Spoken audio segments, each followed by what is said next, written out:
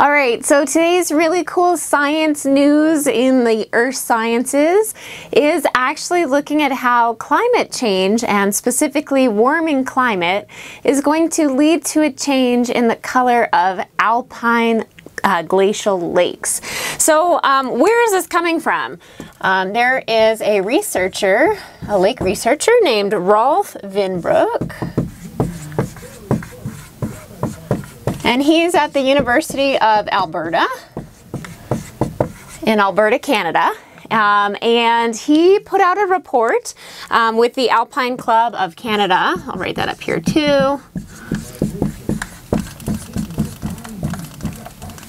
And the report was basically the State of the Mountains report, if you want to go and look at it. And basically, he went around and he collected data looking at images of all of these different alpine glacial lakes and found out that the lakes are changing in color. So I'm going today to talk a little bit about what these alpine glacial lakes are and why water looks the way it does. So basically, why is water blue when we look at it, and what is the study showing us? So the first thing is, what are these alpine glacial lakes? So if you recall, we have kind of some nice glaciated landscape, and we'll have a big mountain or alpine glacier. Okay, and these move down slope. There's along the nose kind of going down towards the toe. These move down slope under the weight of gravity, and at the toe, which is the end, this is where we see melting. And melting is more than the additions or the accumulations of new ice. And so what happens, we get sediment that comes out at this point, and we'll sometimes see the formation of these beautiful lakes. And so the lakes are a product of this melt water and also sediment being added to it. So these lakes are really cold. If you ever go swimming there, it's just melted ice that's being added in. And if you go hiking out in these areas, the Canadian Rockies are a beautiful place to go see these. The water that you see is, it's just like a jewel sitting there. It tends to be a milky turquoise color.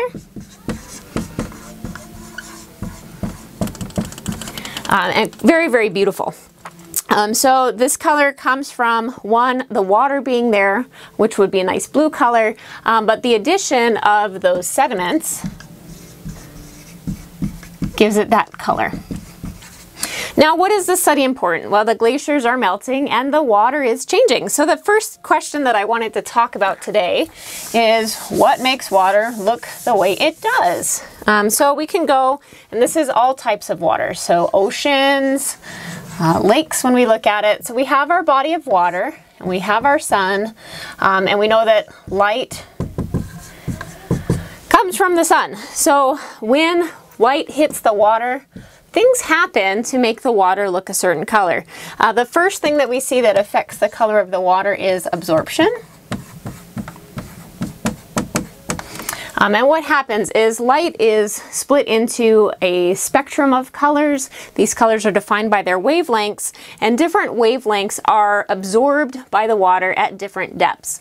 What we find out is the red wavelengths are absorbed first. These are our longer wavelengths, and the blues are the last to be absorbed. So basically, as we start to absorb the red, what we're left behind with is the blue. Okay, so red goes first, and the blue is left behind. I'll just write blue is last. Okay, so that's the first thing. The second thing that happens in the water is scattering. Scattering is just the bouncing of all of the wavelengths, the light, off of different things in the water. It tends to bounce off of the suspended particles. So bouncing off suspended particles.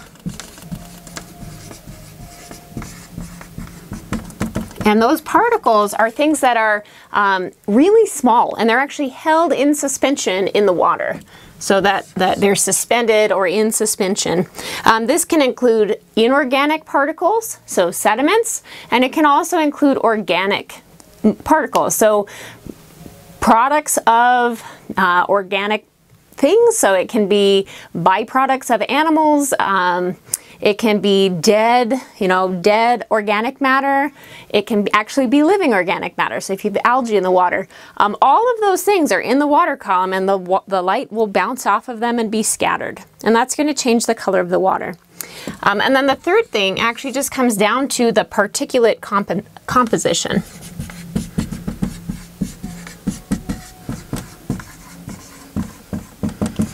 And this has to do again with these suspended particles. So if you ever have had water, and we'll just talk about some inorganics, if you ever have water that's kind of a reddish color, this can happen if you have lots of iron in the water. If you have greens, this often tells us there's some algae. And then if you have kind of those dissolved organics, tends to be brown or yellow. I'm just going to write organics. This kind of give you that hummock colored water that you might see. Think of if you want leaves in a puddle starting to break down, and they kind of discolor the water, and you'll see that in this brown and yellow color. And then some really fine sediments can give it a white color. Oops, and I've got a little crane here in the way. So fine seds would be the last thing. All right, so that's what's happening with the water. We have absorption, scattering, and then the particulate matter composition. So what's really happening with all of these glacial lakes? All right, and so when we go and we look at this, we'll go back to the lakes again. If we want to kind of draw the landscape, we'll put our glacier here. Okay, and as it's melting, it's going to create this beautiful lake. Okay, and we know that the water is blue from absorption. So that's the first thing that's happening.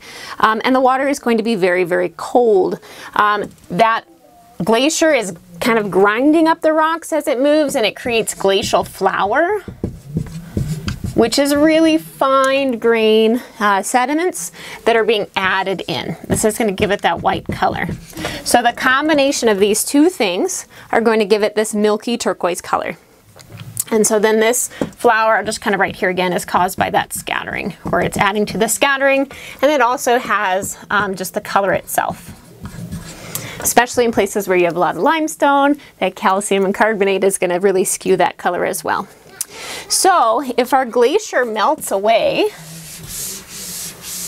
what's going to happen? Well, eventually we're going to get, the water will be there, we'll still get some snow falling in this area, so we'll still get some, additions to the lake. So the lake's not necessarily going to go away, but we're going to see less and less of this glacial flour being added into the lake. And that's going to mean that we're going to remove this component. So over time, our lakes that were once turquoise blue are just going to become more of a deeper blue color.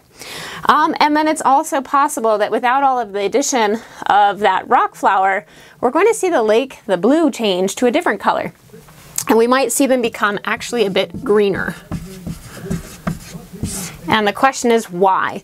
Well, as we start to remove all those suspended inorganic particles, more light can move through the water column in these lakes. More light opens up the potential for more photosynthesis. If you can have photosynthesis, you've created a better environment for your algae, and you can actually start to see these lakes becoming more productive. So if we have, I'll write here again, less flour or the inorganics, we get more light moving through the water column that can allow algae to grow, and then that can turn into that green color in the water. So that's what's happening. That was what this report was talking about. I found it was a nice example of current geoscience that's going on related to a warming climate with something that we can actually see in the landscape and see how that changes. It also helps us kind of rethink why water looks the way it does and where those colors are coming. I hope you found it helpful today.